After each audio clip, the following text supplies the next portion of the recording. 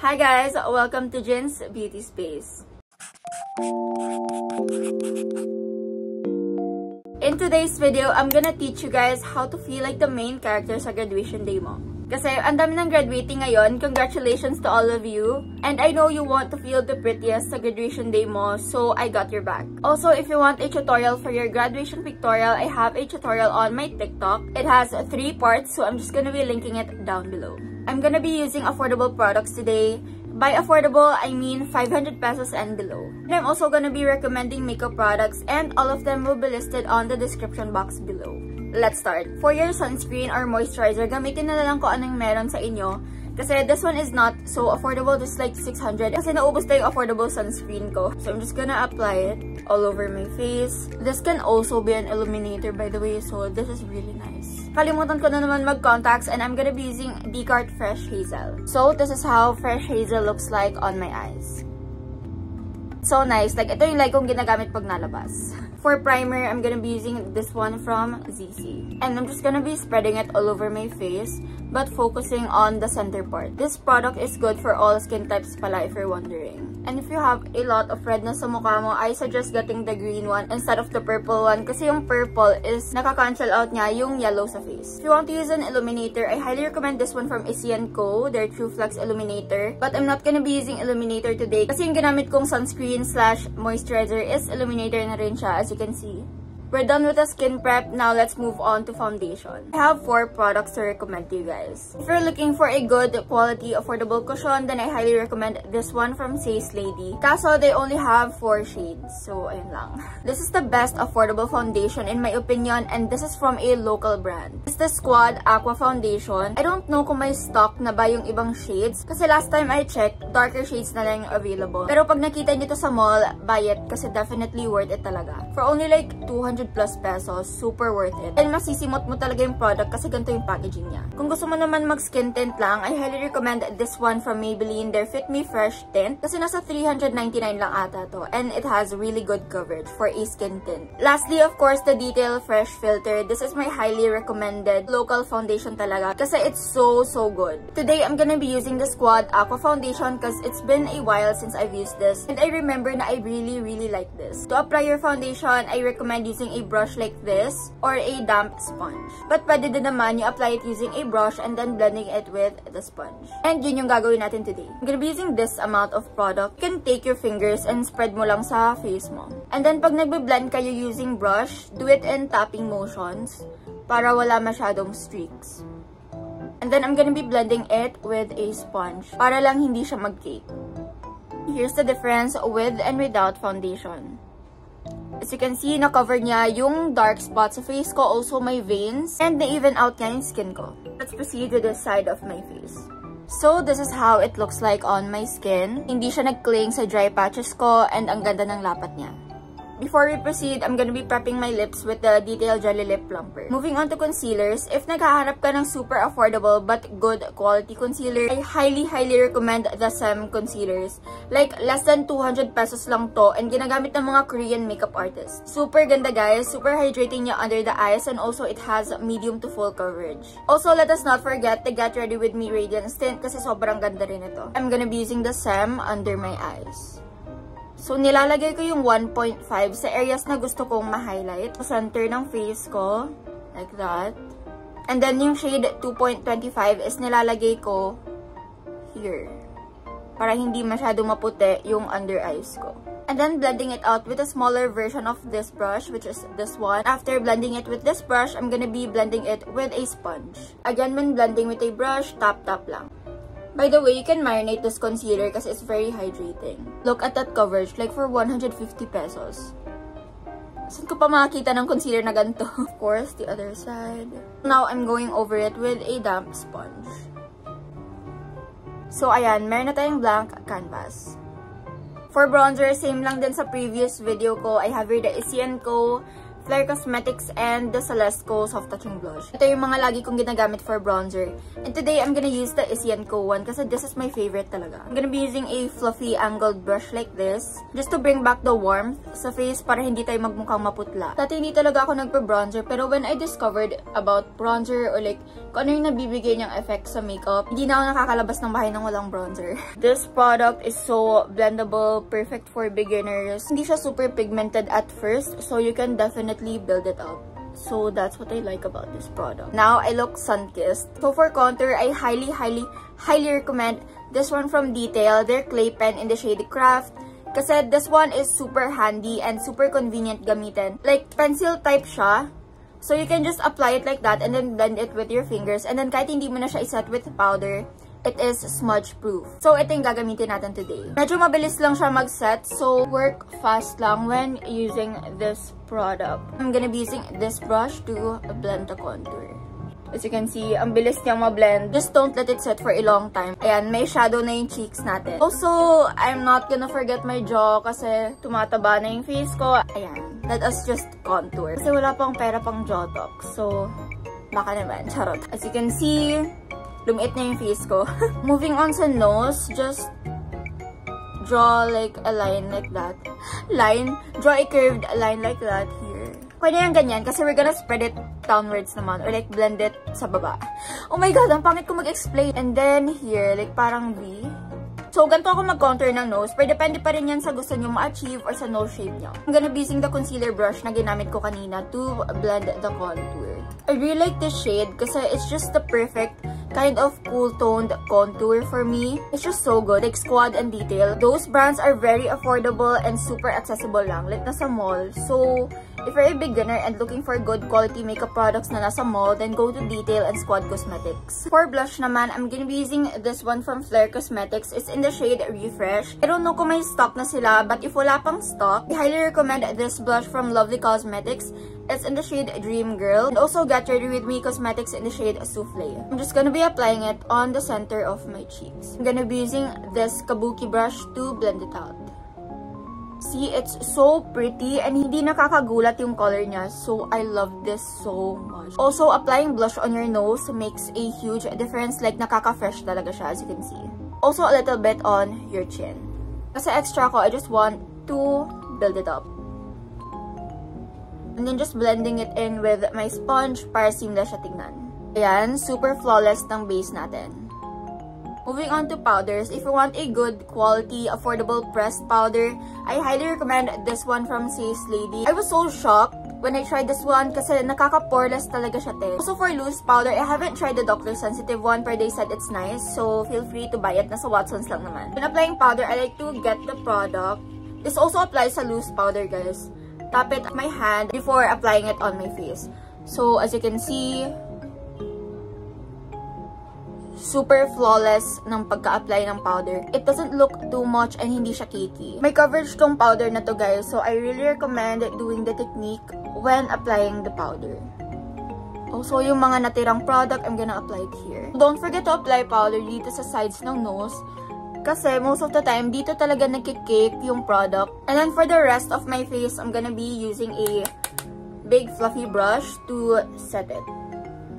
So, moving on to powder products. For powder bronzer, I don't have like a single product na bronzer lang talaga. Itong product na to is like 500 plus. So, lumagpas na siya sa 500 budget natin. But you get everything na. You get blushes, highlighter, contour, and bronzer. So, makakatipid ka talaga. Kahit na 549 siya. Isipin mo, for 500 plus, hindi ka na kailangan bumili ng powder blush, powder contour, highlighter, kasi nandito na lahat. So, ito yung gagamitin natin today. I'm gonna be mixing the contour and bronzer for bronzer para lang ma-define ulit yung face natin. For purpose, bakit sinaset natin yung cream products with powder products para long-lasting talaga siya sa skin. You can use naman the same palette, but I'm also gonna recommend some affordable contour products. So, this is the Says Lady Contour Palette. I have two shades. I prefer the shade 02 more kasi mas cool tone siya. But, hindi naman like ganun ka warm tone yung 01. So, if you have like a deeper morena skin tone, then 01 is for you. But if you have like the same skin tone or mas lighter ka sa akin, 02 is the shade for you. So, I really like this Nova Contour Palette. This is like an alternative for the Etude Contour Palette, which I don't have. So, ito yung binili ko. I'm gonna be using the Says Lady Contour Palette today. And I'm gonna be using this angled brush to contour my nose. Yan, just take the product and then tap off the excess. Kasi ayaw natin ng masobrahan ng contour yung nose natin. Baka magmukha ng gray. Same lang din. Dito tayo magsimula. And then just blend it downwards. Like that. And then, here sa ilalim, para magmukhang matangos yung ilong natin, diba?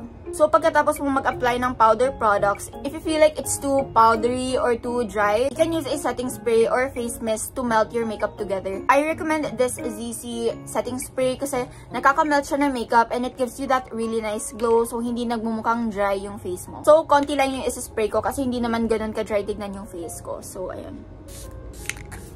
Ganyan lang. And then, I'm just gonna let it dry for a bit. So, ganun yung purpose ng MAC Fix Plus, ng mga face mist. It gets rid of the powdery texture sa face and like the dry texture. So, nagiging ganda siya. Moving on sa brows, I have like 4 products to recommend. This is a Detail Super Fine Liner. So, pwede siyang eyeliner, pwede rin siyang pangkilay. But I mostly use this for my kilay kasi ang ganda niya. Ganito siya kanipis, like super nipis niya. Ang ganda ng shade niya. Like, hindi siya ganun ka-brown, hindi rin siya ganun ka-gray. It's in the shade Latte, by the way. And super affordable lang nito. Okay, this one naman, yung Limok Eyebrow Gel. Lagi ko na tong ginagamit. Like, every single video ata ginagamit ko na to. I just love this product so much. Kasi nga, ang dark ng eyebrows ko. And I want it to be lighter. Walang eyebrow gel. Yung nakakapagpalighten talaga ng brows ko ng bongga. Ito lang talaga. And this one is like not designed to be an eyebrow mascara kasi. So this one is an eyebrow cream. So ginagawa ko lang siyang eyebrow mascara. If you want naman yung clear brow mascara or brow gel na nakakapag-set talaga ng brows mo the whole day, I recommend this one from Get Ready With Me. No joke, whole day to nagstay sa kilay ng friend ko na super kapal ng kilay and ang ganda pa rin ng kilay niya at the end of the day. If you want a more beginner-friendly clear brow gel, I recommend this one from Issy & Co. kasi this one holds your brows till the end of the day as well. But today, I'm gonna be using the Limok Eyebrow Gel. As always, you can draw your brows however you want. Ako kasi, naglalagay lang ako ng eyebrow mascara kasi tamad ako. And also, I like the shape of my brows naman na. So, I'm just gonna be applying the Limok Eyebrow Gel like that. So, ayan. Ganyan lang ako magkilay, guys. If maganda na yung shape ng brows mo, just apply brow mascara and you're good to go. It looks like this up close. Na-define niya lang yung brows ko. Now, let's proceed to eyeshadow palettes. And these palettes are below 300 pesos lang. Let's start off with the Romand knockoffs na talagang na-enjoy ko. These are the Sweet Mint palettes and these are Romand knockoffs as you can see. Buy at your own risk pagdating sa mga products na ganito. So far, hindi naman nagkaka-allergic reaction yung lids ko. But still, okay, buy at your own risk. I'm telling you this. Okay, so this is how it looks like. As you can see, sobrang pretty. It literally looks like the Romand Rosebud palette. The pigment is there. It's also very blendable. For 130 pesos, 130 to 150 pesos, this is so good. Also, this brown one, ang ganda ng glitters niya. But I prefer this more kasi ang ganda ng shades and magagamit mo talaga lahat. Also, this palette from O2O is so underrated. And ang ganda niya, guys. This is in the shade 01. As you can see, ang shala ng packaging. It's so nice. Hindi ko to na-mention sa last video ko kasi hindi ko siya nakita. Pero yeah, this is so good. Naubusan ako hininga. This is how it looks like. It's so pretty. Like, ang wearable niya talaga. Okay, let's just take a moment and appreciate my base. Diba, like, hindi na siya powdery tignan. That's how this setting spray works. Like, yung 100 ml. Super nice and super fine ng mist.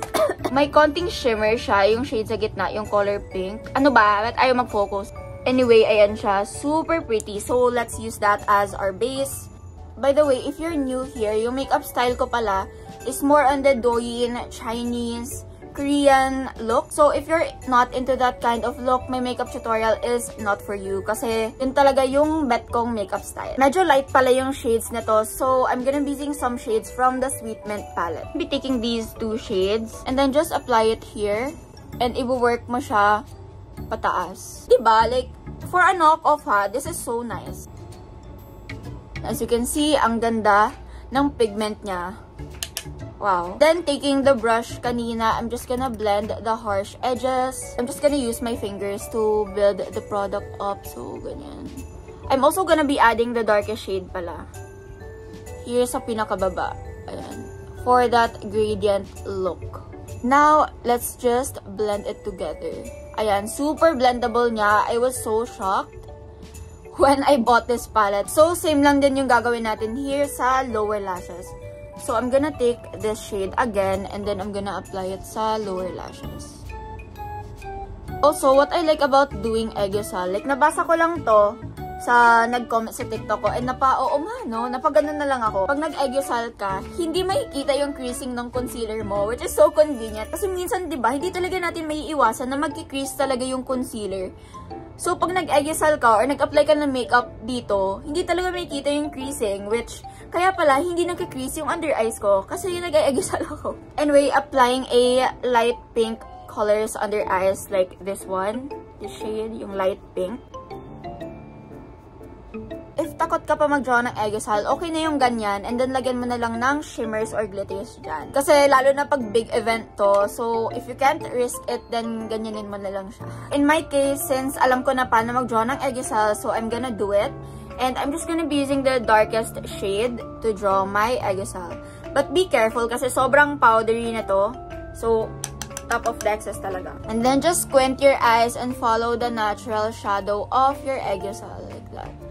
Also, don't worry pag medyo harsh siya kasi I'm gonna teach you guys how to clean it up later. So, ganyan lang kakapal yung bet kong Aegyosal. Pag nasobrahan kayo ng lagay, just take like the lightest shade sa eyeshadow palette and just apply it dun sa places na parang nasobrahan ng Aegyosal.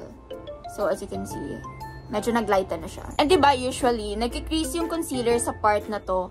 And now, na may Aegyosal ako, pag nag-crease yung concealer ko, hindi siya halata. Kasi lalagyan pa natin ng glitter mamaya. And then, pag nag-Aegyosal ako, I always put like a tail here, pag ganyan, para hindi siya magmukhang super taba. And para ma-elongate niya rin yung eyes ko. So, dito ka mag-start. And then, just spread it outwards. Yan. As you can see, kita mo na yung line. Ganyan siya. Napansin ko din like sa mga Koreans, sa mga Chinese influencers or like beauty gurus. Ganito sila mag-Aegyosal. Like may linya talaga dyan. You can always practice and do trial and error para malaman nyo kung ano yung eyeshadow style na bagay sa eyes mo or like makeup style sa face mo. So as you can see, meron ng line here. So what I'm gonna do is I'm gonna take the lightest shade again and I'm just gonna like highlight this part para mahalata yung gap. Gets nyo ba? Ang pangit ko mag-explain. So, as you can see, mas visible na yung gap. And mas na-elongate niya yung eyes ko. Kita nyo ba? By the way, guys, if you're not into like Aegyosal, Douyin, Chinese, Korean makeup, you can skip the Aegyosal part and just apply eyeshadow sa lower lashes and then put some shimmers on it. Kasi I know it's gonna look pretty naman kahit walang Aegyosal. So, just wanna put it out there.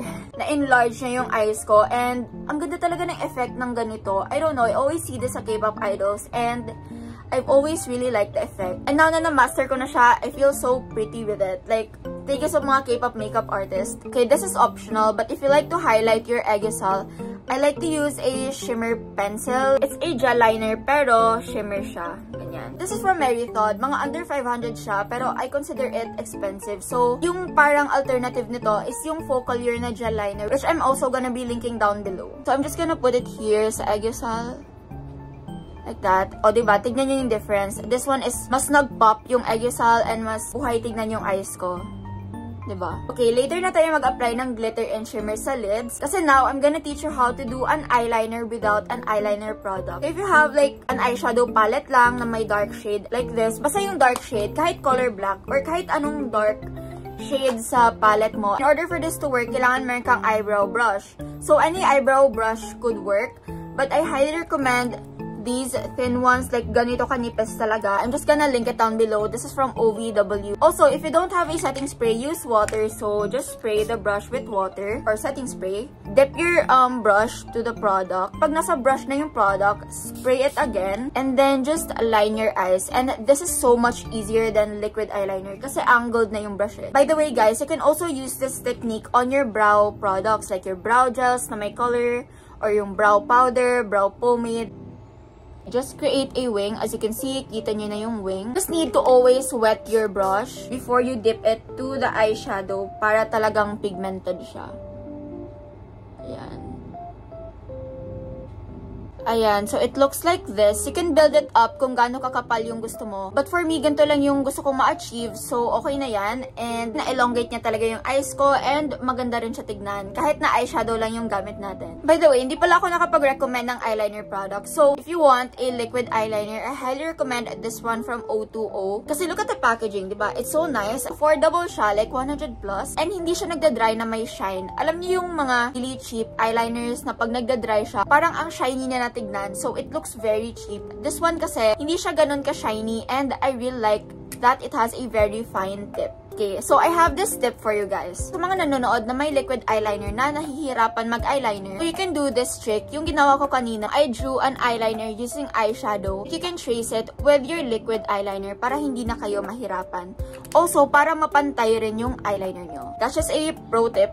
Now, let's move on to shimmers and glitters. I'm gonna be using the O2O palette for the shimmers and glitters. As you can see, super nice. What I'm gonna do is, I'm gonna put some shimmers here sa Aegyosal para may pagka-golden siya. Pero, if gusto nyo na ganito lang, you can skip this part. I'm just gonna dip it here sa parang warm tone na shimmer. And then, ilalagay ko lang siya here sa Aegyosal ko. In person, you can really appreciate the shimmer. Tap mo lang siya and then just apply it on your lids like that. Like, para lang siyang shimmer or glitter topper. Ganyan yung effect niya. So, as you can see, binigyan niya ng character yung plain matte eyeshadow sa side na to. Diba? So, now, let's proceed to the inner corner highlight. I'm gonna be taking this shade. Ilagay mo lang siya sa inner corner para mag-brighten yung eyes. And kind of drag it upwards, pero wag mong isagad na pa ganun. Like, upwards lang. And use a light hand for this. Ayan, look at the difference. This is how the eyeshadow looks like without lashes. I'm gonna be recommending 3 styles. 2 from Polash and 1 from Fabulash. So, sa Fabulash, of course, my all-time favorite, L6. This is so pretty, guys. Para talaga siyang lash extensions. And, lalo na when you apply mascara over it, it's gonna look so nice. If ayaw mo ng clear band, I suggest Polash Pro Lashes. These are the styles M09 and C11. This is M09. Medyo natural siya tignan. Kung gusto mo naman yung cat eye na style, I highly recommend C11, as you can see. Today, I'm gonna be using the Polash Pro C11 kasi gusto ko yung pakak talaga yung lashes ko. Of course, before we apply falsies, let us curl our lashes para mag-blend siya sa natural lashes mo. For the lash glue naman, since graduation day is gonna be like a long event, and ayaw mo naman na matatanggal-tanggal yung lashes mo, diba? So, Polash talaga is the way to go. I'm gonna be using the black lash glue today, but if you're a beginner, I suggest using a clear one. I'm just gonna be applying the glue and don't put too much. After applying lash glue, we're gonna wait like 30 seconds to 1 minute para maging tacky siya, para hindi ka mahirapan sa pag-apply ng lashes. Start sa center and then idikit mo sa side like that. And then sa inner corner. Using the applicator, idikit mo siya sa lash line mo. After nyong idikit yung lashes, you can curl it like this. This is with the lashes and without the lashes. Here's how my eye makeup looks like. I literally forgot to put on mascara sa lower lashes. So if you want to put on mascara, then just go ahead. I really like this eye makeup. Like, it's a soft glam. Lalo na, diba, if kailangan nyo mag-mask sa graduation day, at least yung eye makeup mo is very eye-catching. Ayan. So now, let's proceed to our cheeks. For powder blushes, I have here the Choo Choo Beauty powder blushes. Kasi ito lang yung powder blushes na below 500 pesos na meron ako. And again, you can also use the blushes from this detail palette kasi maganda rin naman. Today, I'm gonna be using this pink blush from the detail palette. By the way, guys, this palette is so powdery, so top of the excess talaga. Then just applying it here sa center. As you can see, ang ganda ng shade ng pink. Here, medyo intimidating siya, pero pag nilagay mo na siya sa cheeks, it's super, super nice. Kung required sa inyo mag-mask sa graduation day, isagad nyo here yung blush para pag nag-mask kayo, makikita pa rin yung blush, diba? Ayan, super fresh ng pagka-pink niya. I just love this blush so much. Also, don't forget to apply some on your nose and a little bit on your chin para sobrang fresh talaga. So, if you're wondering kung anong difference nila ni Choo Choo Beauty Miss Dolly, here's Miss Dolly and here's the detail blush. Moving on to highlighter, ito talaga yung pinaka-highly recommended kong highlighter kasi super affordable lang nito, guys. 200 plus and it's a loose highlighter and I feel like it's gonna last you forever. I doubt na mauubos mo to. This is from Lovely Cosmetics. It's their loose highlighter and I love the shade Radiate. Medyo makalat lang yung packaging but I really don't mind kasi ang ganda ng performance niya. Wala talaga siyang chunky glitters. It just looks like you're glowing. It's so flattering talaga. I love this so much. It's the best local highlighter in the market. I'm looking at my mirror right now and my makeup looks so good. Like, what the heck? The camera is not even doing it justice. Sana ganito yung ginawa kong makeup last year. It's so nice and hindi pa ako nagle-lipstick. Now, let's move on to our lips. If gusto niyo gumamit ng lip liner, I highly recommend this one from Lovely Cosmetics kasi ito lang yung lip liner na meron ako. And it's really good, guys. The shades are really good. For lip bullets naman, I recommend the Ecyenko lip bullets kasi ang gaganda ng shades. Super wearable. May nude, may dark shades. Like, nandun lahat ng kailangan mo. This one is my favorite. It's in the shade Fresco. Ito yung gagamitin nating base today. If you want glossy tints naman, of course, Roman Juicy Lasting Tints are really good. Super hydrating sa lips, and it leaves a really nice stain. Kung gusto mo naman ng glossy tints na galing sa local brand, I highly recommend Choo Choo Beauty, their Juicy Dew Tints, and also the Lucky Beauty Dewy Lip Stains. It's super nice. Magkaiba sila ng formula, guys, but they're both so good. Uburahin ko na yung lip plumper na nilagay ko kanina. Since pudpud na yung lip liner ko, kasi hindi pa ako nakahanap ng sharpener, lipstick na lang yung gagawin nating base for our lip combo. So, this is from Ecyenko True Matte Lip Bullet in the shade Fresco. Ilalagay ko lang siya all over my lip, focusing on the outer part of my lips. It's okay kahit hindi siya pantay because I'm gonna smudge it with this lip brush, which I'm gonna be linking down below. Nakalimutan ko siya i-link sa last video. So, anyway, ganyan lang. I'm gonna be blending it out. Just gonna be smudging the outer part para hindi siya harsh. Tignan. And it also makes your lips look really plump and bigger pag ni-smudge mo siya. Then, I'm gonna be applying the Roman Juicy Lasting Tint in the shade Nucademia all over my lip. But we're gonna smudge it anyway. So, I'm gonna be applying it. Using the lip brush again, I'm gonna be smudging the harsh edges. So, this is how it looks like. If you prefer a nude lip, then you can stop here. Pero kasi I prefer that gradient plump lips look. So, I'm gonna layer it with a darker lip tint. This is from Choo Choo Beauty in the shade Boysenberry. So, ilalagay ko siya sa gitna. Like that. And then, using the same lip brush, I'm just gonna be blending it out. Like yung mga harsh edges niya. And para mag-blend lang din siya sa lippy natin. Then, apply yung Academia again sa outer part lang. So, this is how the lip combo looks like. So, to set everything in place, I'm gonna be using this ZC Oil Control Setting Spray. And this spray ko lang siya all over my face. Make sure to shake it. And then, ayan, spray mo lang. And then just wait for it to dry. So, this is how my makeup looks like. And mag-aayos muna ako ng hair and also magbibihis ako. And yung susuotin ko is yun yung sinuot ko nung graduation day ko. So, be right back. This is the final look. And here it is up close. You can do anything to your hair. Kung ano yung gusto mong hairstyle, then go. So, what I did was, I just straightened it and I'm good to go. Ito rin yung sinuot ko underneath my toga, but nakaganyan siya. So, ngayon, i-off shoulder ko siya. And I hope nakatulong tong video na to sa mga students na wala pang budget pang makeup artist. So, yeah. I hope you enjoyed this video. Don't forget to comment, like, and subscribe. And I'm gonna be posting videos every Friday at 6 PM.